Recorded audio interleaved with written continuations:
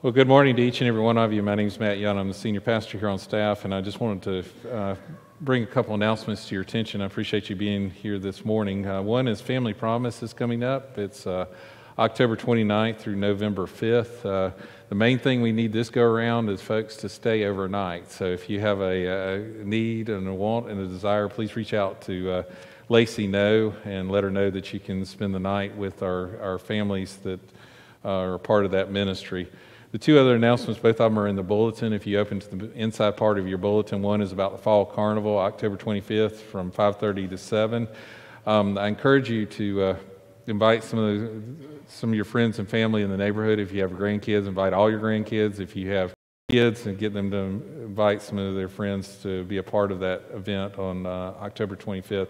And then November 5th is our crop walk. Mackenzie Barnes is our youth student minister, coordinating that effort. So if you have any questions, direct those towards her. If you have questions about Fall Carnival, talk to Emily Bell, and both of them will be able to help you in that regard with those two ministry areas. Those are the primary announcements for you today. If you are with us today in the room, I ask that you will sign in on the pew pad. It's to your left or your right, somewhere in the pew. If you're online with us, we welcome you, and we're glad you're here today. If you're worshiping with us via Facebook, put in the comments section worshiping from Lexington, South Carolina, or wherever you're worshiping from, and we're glad that you're here with us today. I've got Scott Sheffield on the schedule today. He is our finance chairperson for a State of the Church, so I'm going to turn it over to him to offer about our financial situation here. So, Scott.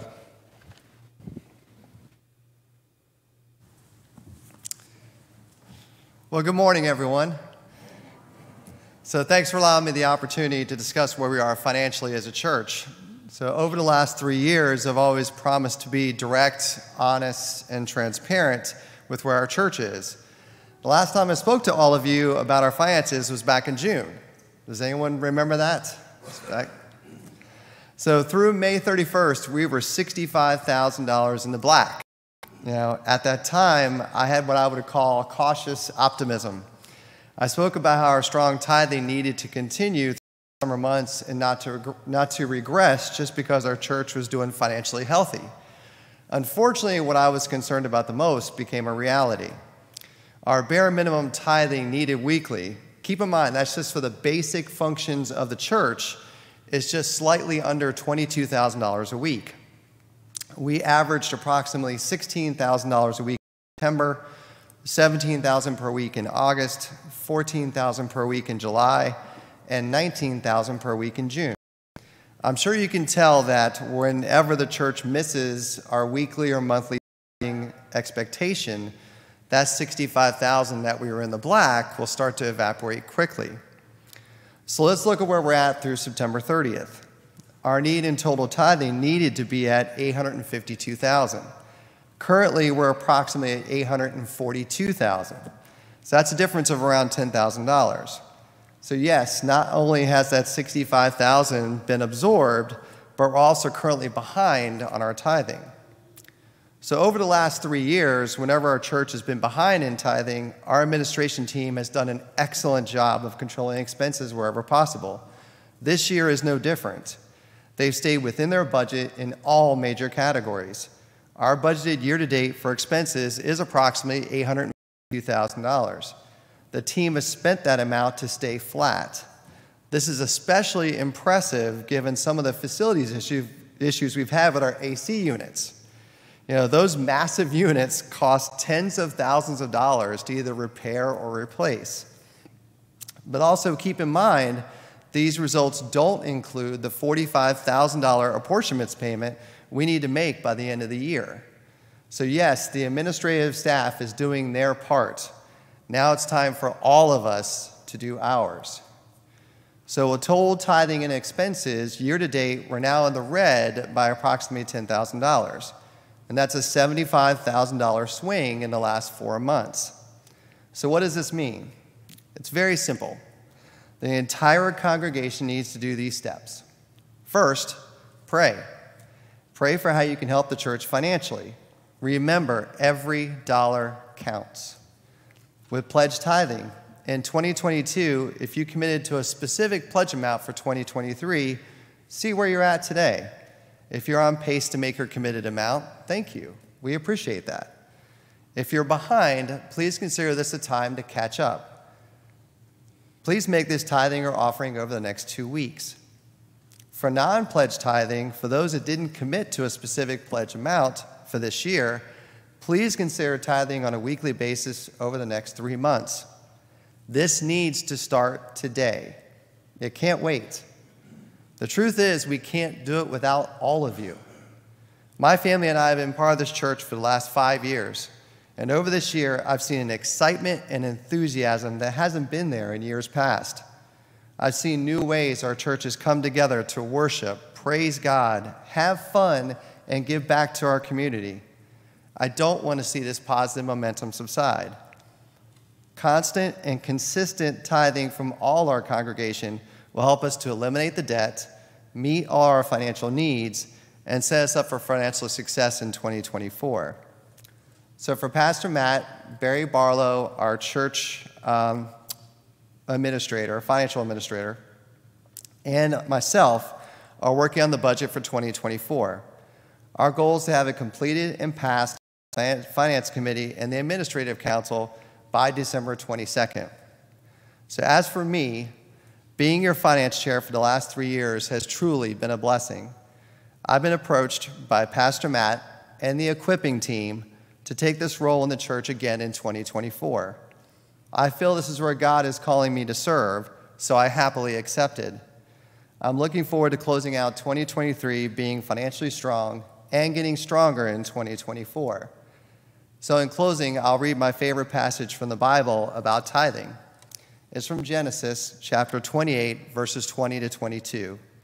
Then Jacob made a vow, saying, "If God will be with me and will watch over me on this journey I am taking, and will give me food to eat and clothes to wear, so I return safely to my father's household, then the Lord will be my God, and this stone that I have set up as a pillar will be God's house.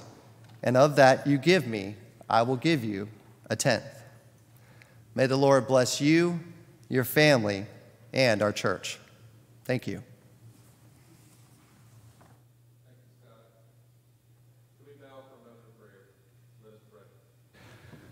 Loving and gracious God, we're truly grateful for the ways that you bless our lives in every way possible. We thank you for the servants around the church that are able to clearly portray the state of the church. And we thank you for Scott and his life and for his family.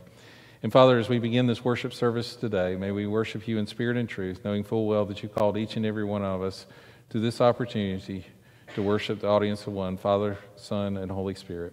Be with us in this time. It's in Jesus' name I do pray, and all of God's people do say, amen.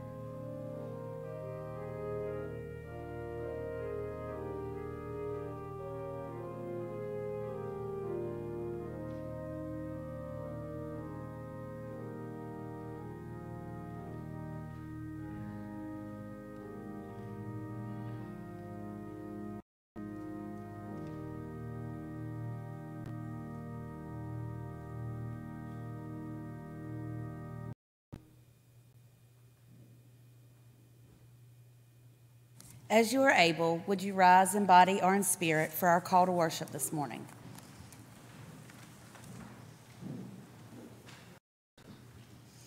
The law of the Lord is perfect, reviving the soul.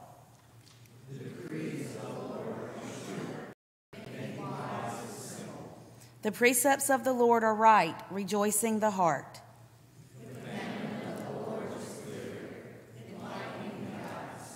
The fear of the Lord is pure, enduring forever.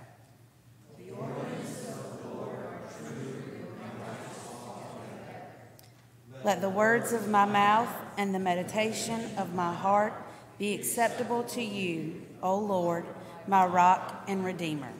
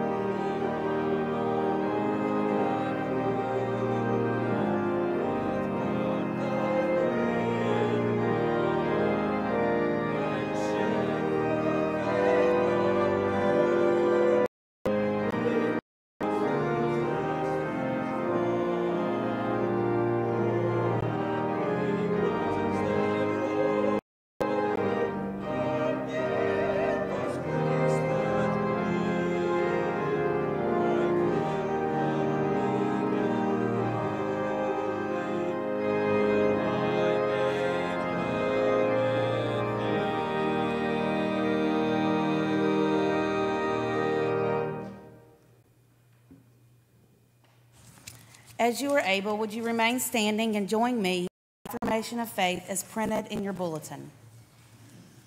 We believe in God, who has created and is creating, who has come in the true man to reconcile and make new, who works in us and others by his Spirit. We trust him. He calls us to be in his church to celebrate his presence, to love and serve others, to seek justice and resist evil, to proclaim Jesus, crucified and risen, our judge and our hope in life and in death, in life beyond death. God is with us. We are not alone. Thanks be to God. Amen.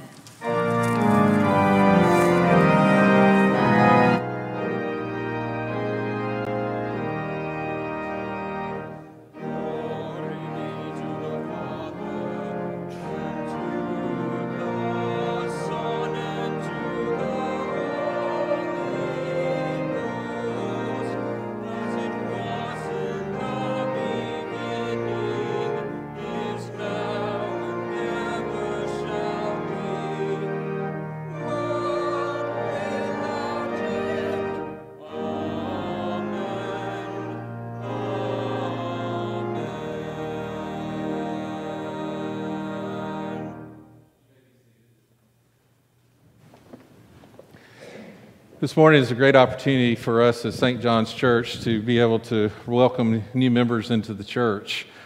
I told the first service that I was lacking in membership, people that wanted to join for November, and now I've got somebody for November. So Pam's joining us today, and I've got 5 lined up for December. So I think God is good. Can I get an amen for that? Pam is coming to us by transfer of membership from another local United Methodist church, so she has 2 easy questions. And ultimately, these questions are asked of each of us every time that we have a baptism or any other time in the life of the church. So I want to ask Pam these 2 questions of you. As a member of Christ Universal Church, will you be loyal to the United Methodist Church and do all in your power to strengthen its ministries? I will. And as a member of this congregation of St. John's United Methodist Church, will you faithfully participate in the ministries of the church by your prayers, your presence, your gifts, your service, and your witness? I will. She's a United Methodist. How about that? Can you give her a hand? See, that was easy. If you'll just hang out for just a minute. Let us offer one another the sustaining power of Christ's peace. The peace of the Lord be with you. And also with you. As you share the peace of Christ with one another, come and greet our newest member in the name of Christ and welcome them to St. John's. Thanks. Welcome. Thanks.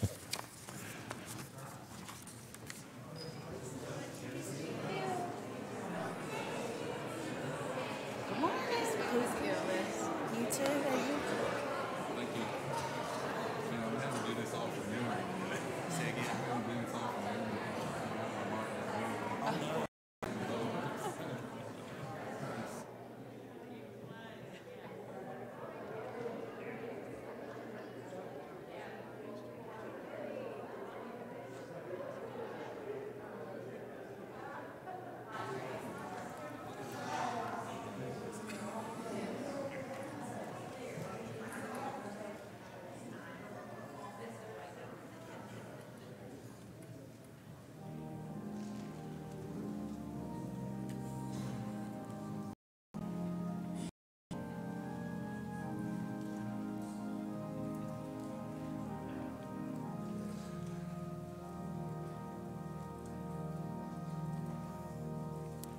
This morning, our epistle reading comes from the book of Philippians, chapter 3, verses 4b through 14.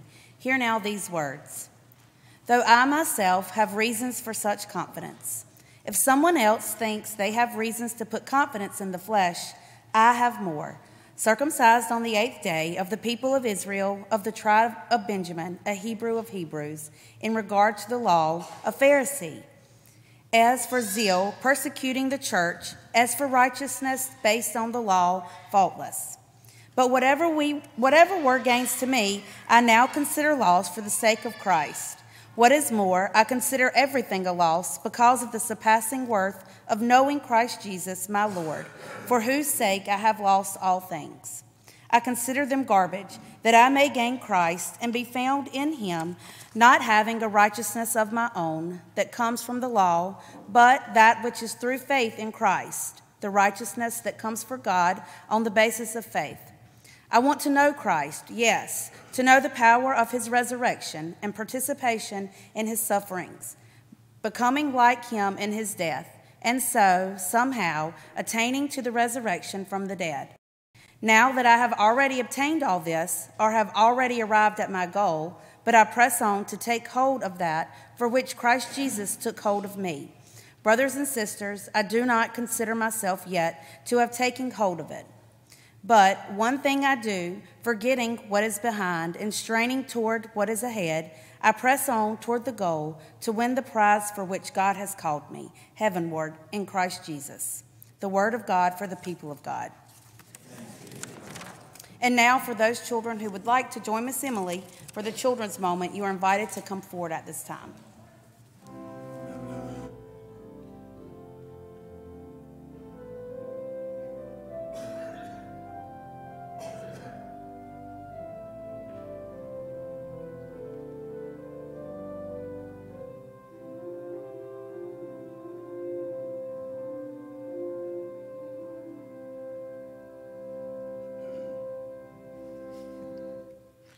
Good morning. Happy Sunday. How is everybody? Good. Today, we are going to talk about another one of Jesus' parables. Do you remember what parables are? Yeah, what are they? A story that Jesus tells us so that we can learn a lesson, right? So I have 3 balloons here. Do you think I can fit all of these in one hand? Yeah. You do? Oh. You think I can fit them all? No. Okay, let me try one more time. Okay? All right, I'm going to try one more time. Let's see. Will you give me a second chance? Okay. I can't even get 2 on there. Okay, maybe there's 2. Oh, can you put that one on top? Well, no. How about these? How about if I hold these 3 balloons? Can I do this? 1, 2, 3. Yes. Did I do it? Yes. It's easier because these are not filled with a lot of hot air like those. Thank you, guys. Because these are not filled with the same air that those are, so it's easier. In the parable that Jesus tells us, there was a landowner that let people lease his land. And it was time for the landowner to collect the money that the people owed to him. So he sent his slaves to go get what was owed to the landowner. And the people who had been renting...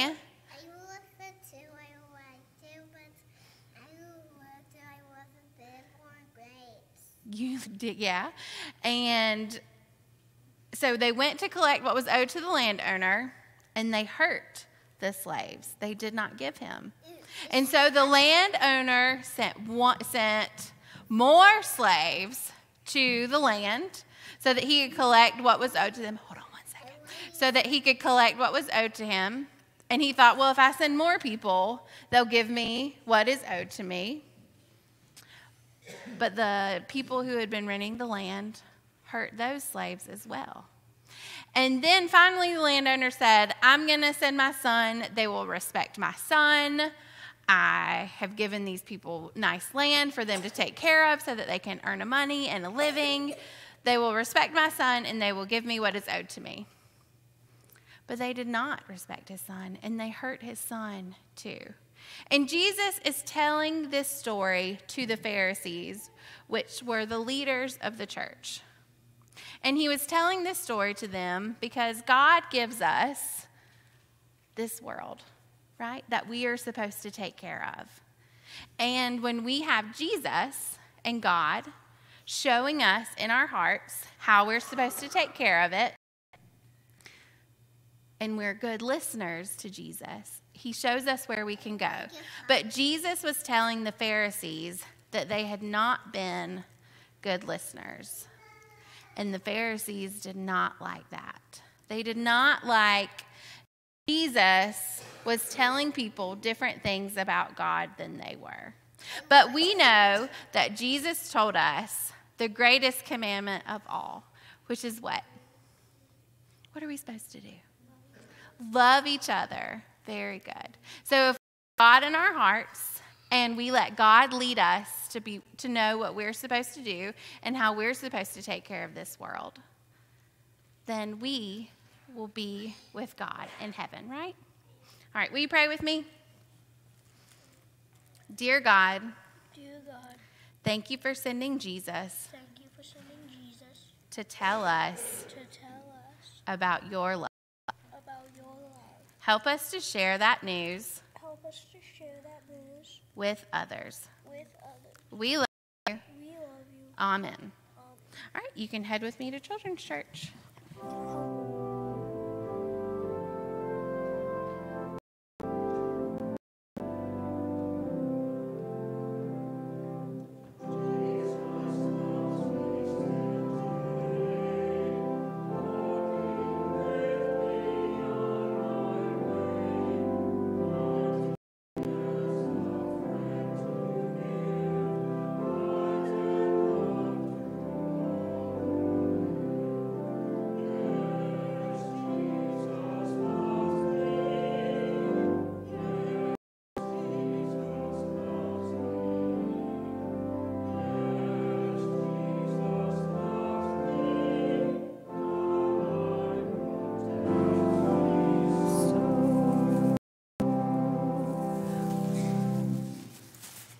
Good morning.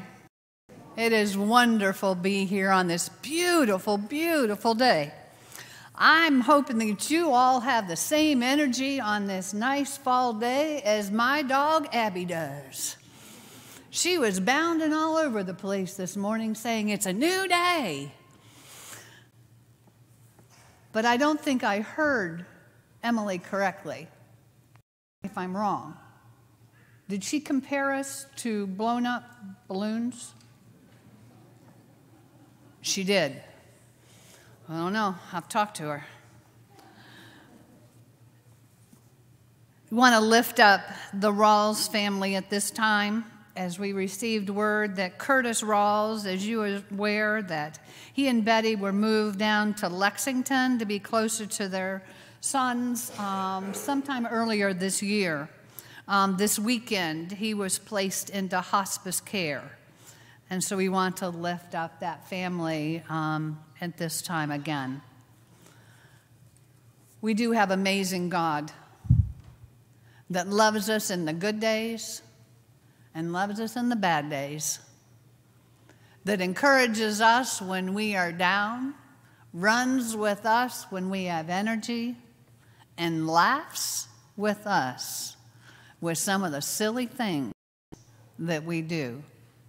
And I imagine there are times that, and I don't know about you, but there are times that God is shaking his head going, oh, Jan, really? But this God loves us despite ourselves. And this is the God that we come and we worship this day. Please be in prayer with me. God of life, and love. God who loves us every breath that we take and every moment that we live. God who many days loves us despite ourselves. God who believes in this world even when at times we turn on each other. Forgive us, O God, for the violence that happens. Forgive us, O God, when we fail to listen or try to understand. Forgive us, O God, when our disagreements are more important and bigger than your love for us. We come grateful for each day of this church, for everything that happens within these walls and outside of these walls. We are grateful for all the people that hear your message and your call, and for all the things that together we can accomplish. I thank you for the noise that these walls hold during the week from children and laughter and joy. I thank you that this is a place that we can gather when one has been lost and back in your arms, and we can come together in our grief and remember together. You are an amazing God. And hear us as we come together in one voice. Our Father, who art in heaven, hallowed be thy name. Thy kingdom come, thy will be done, on earth as it is in heaven. Give us this day our daily bread, and forgive us our trespasses, as we forgive those who trespass against us. And lead us not into temptation, but deliver us from evil. For thine is the kingdom, and the power, and the glory forever. Amen. This is that wonderful time in the service we set aside intentionally to give back to God. Through the tithing that we give to God in gratitude, grateful hearts for all the blessings that we have received individually and as a church, and the gifts that we give to the church to help the many ministries continue to be present. So our ushers will come forward in the fashion that we're very familiar with the passing of the plate. And now with technology, you have your phones that you can use the QR code in the bulletin. You can use push pay from our website. And the U.S. mail still delivers. So you have that way as well.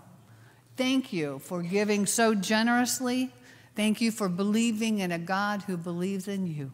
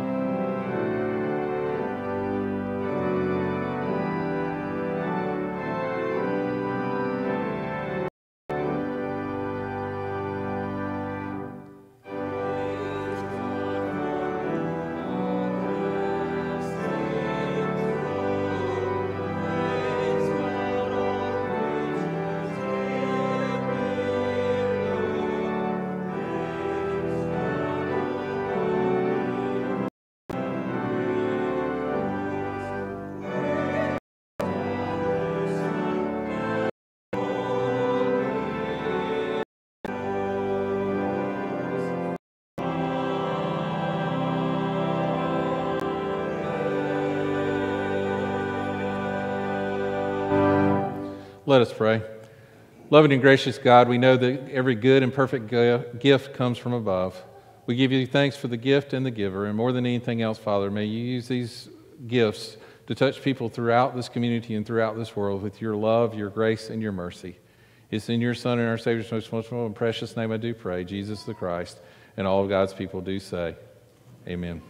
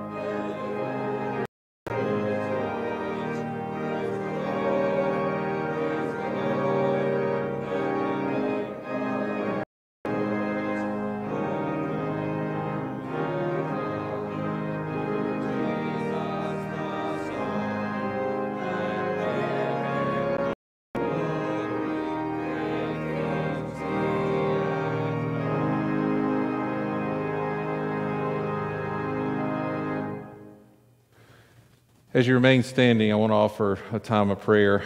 Bishop John Yohana Wesley Yohana is the Bishop of Nigeria. This past week, he was at home, which is his practice, and he had a home invasion. He had stepped out for just a moment, and his family was harmed but not killed. The intention of the people that went in the house was to kill the bishop and his family. But God protected both of them in very different ways.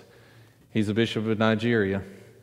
I don't have to tell you what's been happening in the news cycle of that, Israel and also of Ukraine. What we forget, folks, is many times that there are United Methodists on both sides of these conflicts, both in Israel and also in Ukraine, from Russia and also Ukraine. And today we need to remember these spots on the map in your prayer time, your personal prayer time. but also in continued protection of the bishop in Nigeria. Can we have a moment of silence, and then we'll have prayer together, and then we'll jump into the gospel lesson today. So let us pray.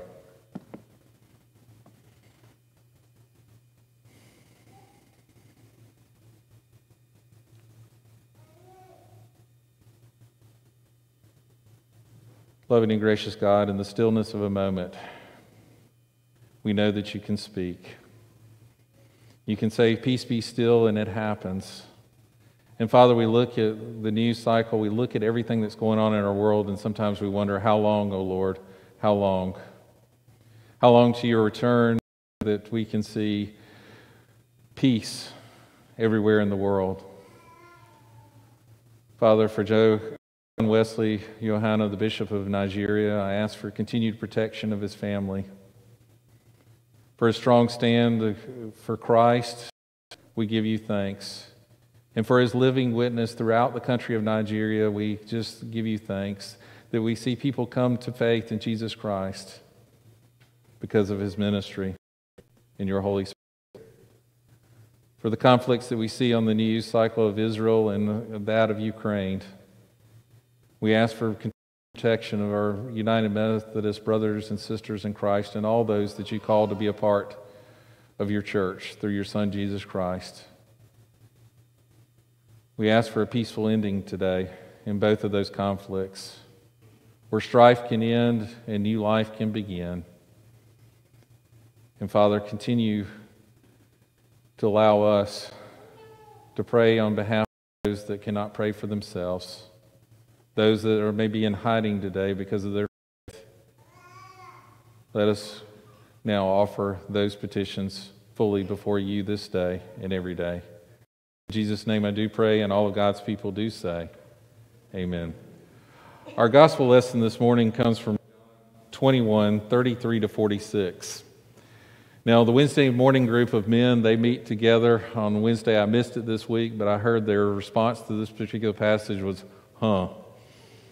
And then I heard from staff when I presented this passage to them the same response. So hopefully today you won't go, huh, like I don't really understand this one, preacher. But it's another story from the parable of a vineyard.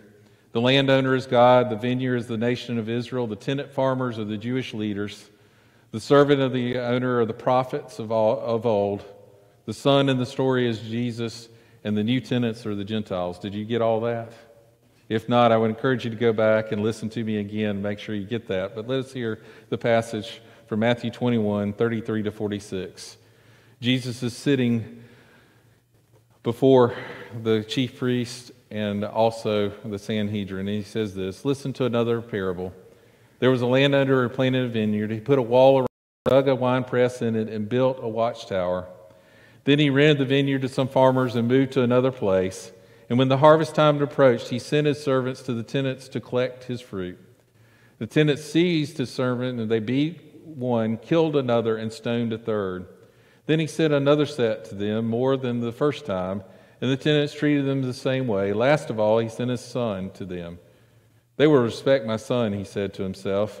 But when the tenants saw the son, they said to each other, "This is the heir. Come, let us kill him and take his inheritance." So they took him, threw him out of the vineyard, and killed him. Therefore, when the owner of the vineyard comes, what will they do with those tenants?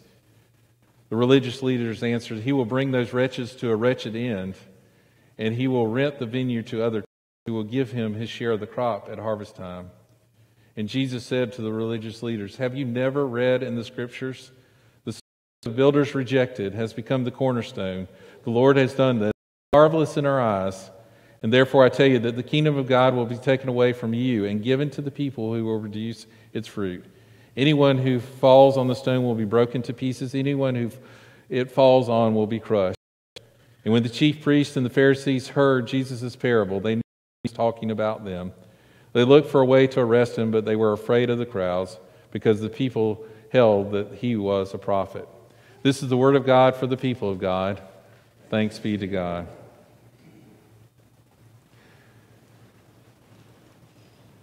A little bit of context about this particular passage is Jesus was in the last week of his life, what we often celebrate in the church as Holy Week or the Passion Week. Jesus had had his triumphal entry into the city. The palm branches were raised up, loud hosannas, praise. And then he had the audacity to go into the temple. You may remember this particular passage, and he turns over every table of the money changers, and he says, "This house is no longer a house of robbers, but a house of prayer."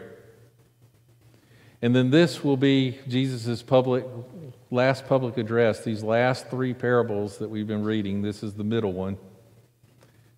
And he offers it to the very people, if you can imagine, and maybe some of you can never imagine. He's sitting in front of the very people who will betray him, who will have him arrested, and will ultimately ask for life to be sacrificed on a cross. What I began to think about in my own life is, what would I do in that situation? What would I do in the circumstances? And ultimately, what would the Lord of the universe do? Because in many ways, his last speech are passages to unpack. In many ways, it was his last teachings to a crowd. And I began to think about Randy Pausch. You may remember the book entitled The Last Lecture. It came out on New York Times bestseller list back in 2007. And also, he has a YouTube video of it, and you can find it readily online. He was a professor at Carnegie Mellon. He was a professor of computer science. And he was diagnosed with pancreatic cancer. He had surgery to take away the cancer. Had a Whipple procedure is what it's called today, and in essence hooked everything back up, and he went back for the follow-up appointment and found out that the cancer was absolutely everywhere. So like many professors and many times in the past, they have that opportunity for their last lecture, that opportunity to offer what they had learned in being in the teaching profession. And so on September 18, 2007, he offered a lecture on really achieving your childhood dreams. And he offers some tongue-in-cheek commentary on the various dreams that God had allowed him to live and those that he had not. And then 10 months later, he passed away from the very disease that he had gone in for surgery for. But for each of us, what would be the last lecture that we would offer before one another? What would be that last public speech? What would we want to say? What would it want to be focused on? And what would be that last speech before your family? When we hear this story, we often think about what it means to be towards the end of life. Some of us are closer than others, but we're only promised what? One day at a time. So we think about the religious leaders of this particular story and we wonder, did they really get it? Did they really understand what was at stake? Because we look at the story and we scratch our heads and we say, wow, look at the wickedness. And we only have to turn on a TV channel to see it in real life. But the wickedness of the religious leaders, because if you remember the first group that came, what did they do? They beat one, they stoned one, and they killed one. And then they sent another group, and the same thing happened. So I asked the staff, I said, how many people were murdered in this particular passage? And they said, our best guess is 6. And I said, that's a pretty good guess because we really don't know. But in essence, they accused and led people away from God's call.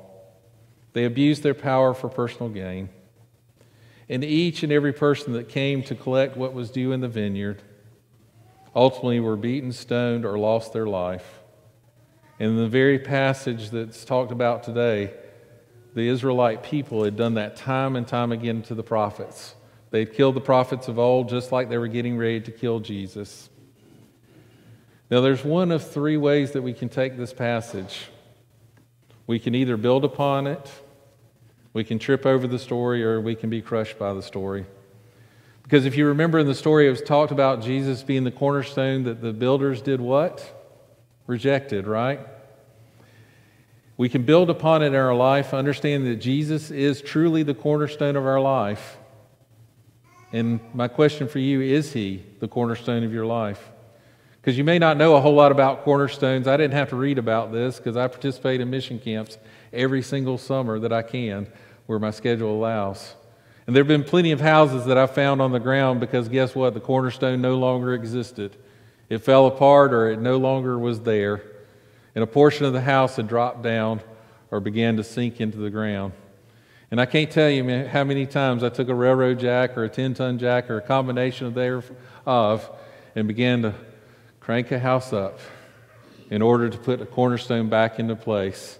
And sometimes I was lucky enough to have a couple bricks that I could actually use instead of a stone. But to build that corner up the house, to level that house, and to make it a home again for the people that I was working for. What about your life? Is your cornerstone placed on Jesus Christ? Because we can do one of two things. We can accept Jesus Christ as our personal Lord and Savior. We can confess our sins. We can ultimately turn our life and accept Jesus as our personal Lord and Savior. Or we can be like the religious leaders of the time and reject Him fully. It's ultimately our choice to do one or the other, to eternally be with Jesus or eternally separated. Now you say, why in the world are you talking about this? Because the very people that knew who Jesus should be were sitting right across from Him, and they were plotting to kill Him, to take His life. And for many of us here today, we're not plotting to take Jesus' life, but we're not living our life as Jesus as the cornerstone. Because the stone can be built upon, which is a relationship. It can be tripped over and we can fall apart, or we can be crushed by it and ultimately the last judgment. For the religious leader, they were going to be crushed by it. Now, what was interesting to think about for our time today and for our period that we live in today is there's 74% of people that believe in God. So 3/4 of you here today believe in God. Think about that for a minute. 67% believe that there's a heaven. 59% believe there's a hell. And 1 in 4 Americans, 25% folks, don't believe in heaven or hell at all. We've got a lot of work to do as a church. Can I get an amen for that? And those statistics are actually lower than they were 10 years ago. Let me read them to you just one more time. 74% believe in God. At least we got a point to start with, right? 67% believe there's a heaven, and 59% believe there's a hell. And 1 in 4 Americans don't believe in heaven or hell at all. But there's a choice that we have to make as Christians, that whether we're going to follow God fully and believe in His only Son, Jesus Christ, or we're going to fully reject. Those are the only two choices. And I don't know about you, I want to spend the rest of my life witnessing to my faith in Jesus Christ more than pointing people to the other place, which is separation from God. What's interesting in this passage of Scripture, if you go back to verse 43, and if you have your Bible, I'd encourage you to read it later in your reflection time. It says this, "Therefore I tell you that the kingdom of God will be taken away from you," meaning the religious leaders, "and given to people who will produce its fruit." In essence, Jesus is calling each and every one of us to a personal relationship with Jesus Christ, and He's calling us to bear fruit. That means for some of us, that means we've got a person in mind right now that is in our life that we need to tell about our saving knowledge of Jesus Christ. I keep an ongoing list of those folks. I call it my impact list of people that I want to see come into a saving relationship with Jesus Christ. And what's so interesting, out of the list of the original 10 that I put on there, there's only one left. And I still pray for that person. I finally have an inroad and a relationship that I can finally get to that person. I've got to figure out how to do that and the right time to come about, because I got to go to Texas to do it. But each and every one of us need to decide for today whether we're going to believe in Jesus Christ as our personal Lord and Savior. And we need to decide today, are we going to be about producing fruit? Because the vineyard is and the harvest is plentiful and the workers are few. And sometimes in our life we are denying Christ, and how can we let go of those things that deny Christ and focus fully on Him? In 1 Peter 2, 4 and 5 it says this, "As you come to Him, a living stone rejected by men," in essence a cornerstone, "but in the sight of God chosen and precious, You yourselves, like living stones, are being built up as a spiritual house to be a holy priesthood and to offer spiritual sacrifices acceptable to God through Jesus Christ. So today we have a choice. We can follow him, we can believe him, and we can live out the call upon his life. Are you willing to do so? Are you willing to witness to the faith that you have in Jesus Christ? Witness to your family members, your friends, and those coworkers, and those people even on the golf course need to know who Jesus is. Let us pray. Loving and gracious God, we are thankful for your Holy Scripture. Sometimes it is hard to unpack, but we know that you gave the ultimate sacrifice of your life, that we can have life and we can have life abundantly. Call to mind in us today those people that we need to tell in our life about the saving knowledge of Jesus Christ, because we know full well that you've called us to do that, and help us to do that faithfully. We ask all these things today in Jesus' name, and all of God's people do say, amen.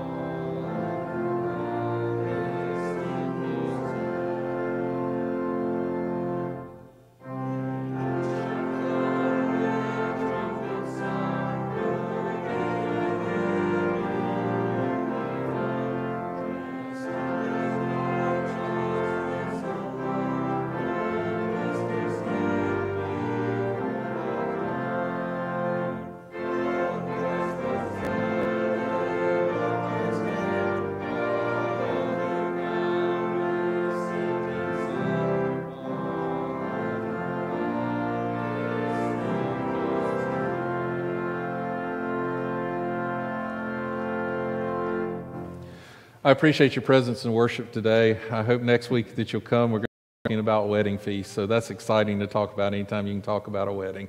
Appreciate your patience today. We're so excited to have Pam Ellis with us today as a new member, and if you've been thinking about being a member with us, I encourage you to pick up the phone, call me at the church office, and I'd love to meet with you. I'm not going to ask for your social security number, your first 4 children, your blood type, or any of those kind of things. I just want to plug you in so you can be a part of St. John's Church. With all that said, to the person to your left and right, and let's close our time in prayer. Let us pray. Loving God, we are truly grateful for all the blessings that you pour into our life and all the ways that you make things possible. And for this church that we know as St. John, we give you thanks for her life and the life collectively that's gathered here today, both in person and online. Be with us as a church. Continue to watch over us and keep us safe. Call us to the people that you would have us be in ministry this week, and help us to witness to our faith in Jesus Christ faithfully this day and every day. It's in Jesus' name I do pray, and all of God's people do say, amen. Go in peace.